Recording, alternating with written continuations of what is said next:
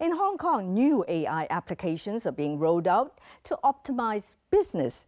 Producer Renato Reyes has this report.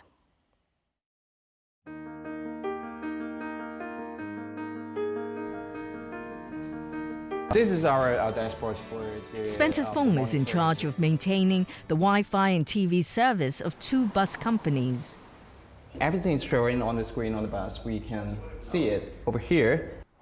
The job entails surfacing 1,200 buses in 45 depots, with just 30 technicians to do repairs, and only for 3 hours from midnight before service starts.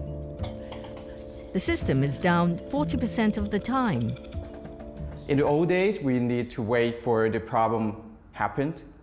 We see it, and then we fix it. Very low uptime, it's around 60%. According to our contract, we need to maintain around 80%. Enter Jack, an artificial intelligence Spencer has designed for one purpose: predict failures and fix them before they happen. The bus entertainment system is made up of 15 components. Sensors collect data from them. If we detect some components getting more current because of aging of the monitor, of the cable, we need to fix it before it breaks down.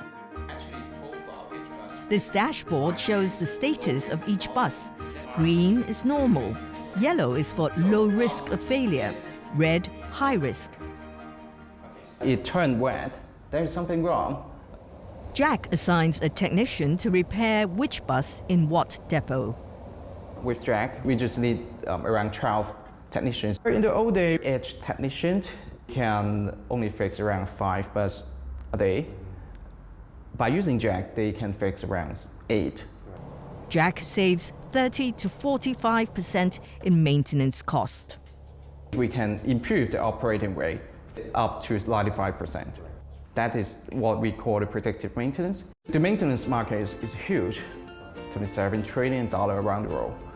We are transforming the oil industry to become more efficient. TVB.com.